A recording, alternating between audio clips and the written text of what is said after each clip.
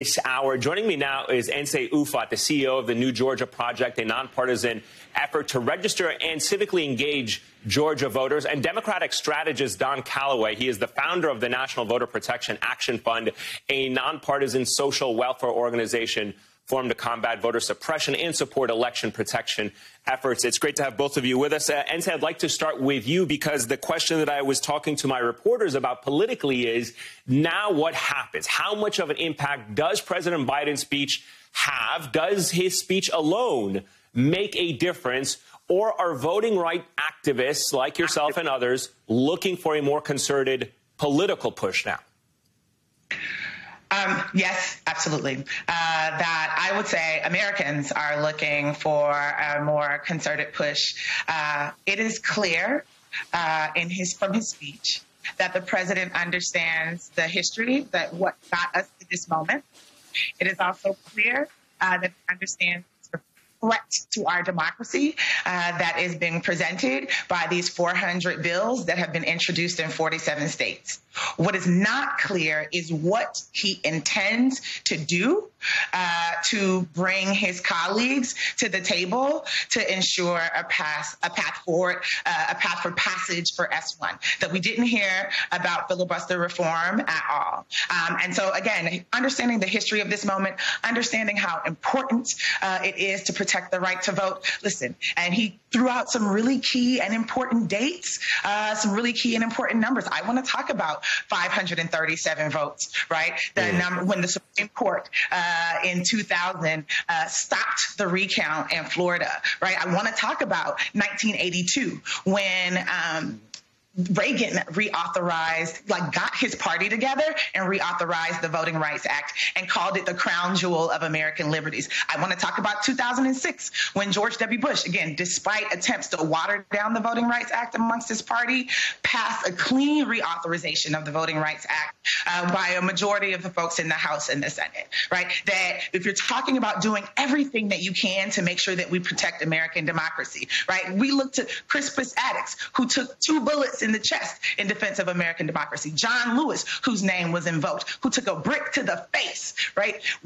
Reagan and Bush, W. Bush, who again stood up to their party because they understood how important that is. What I did not hear is what the President of the United States in this moment is willing to do in order to make sure that we pass the For the People Act and the John Lewis Voting Rights Advancement Act.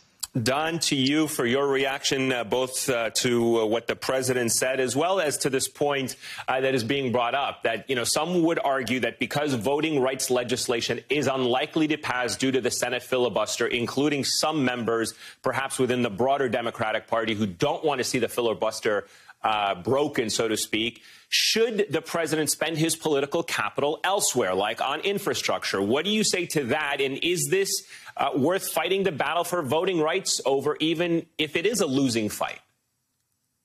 Voting rights is the only battle worth fighting.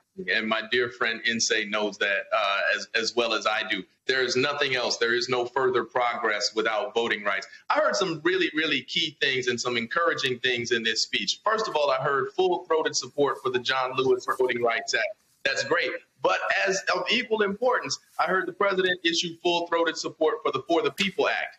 Particularly in Democratic circles, the For the People Act includes more things like comprehensive financial reforms in the political giving context. It includes some other things like with respect to the way we draw political maps and such.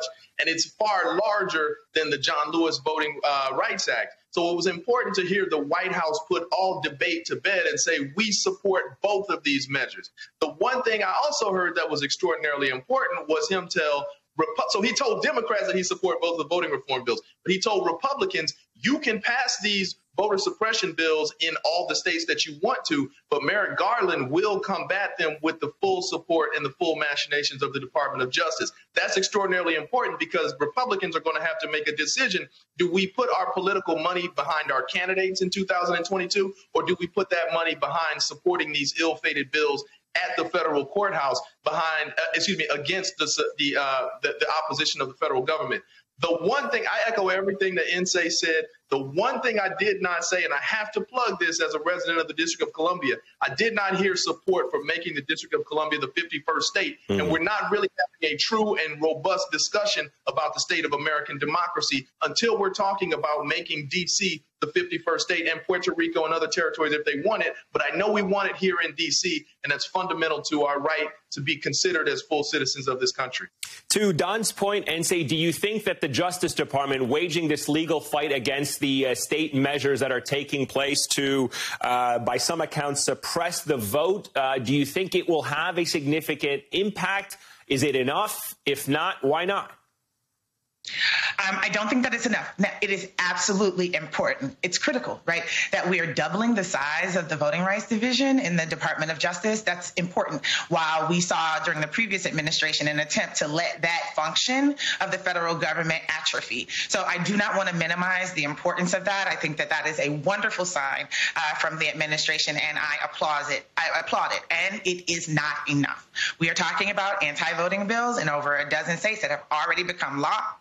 And we're talking about an additional 30 states where it is being debated right now. That if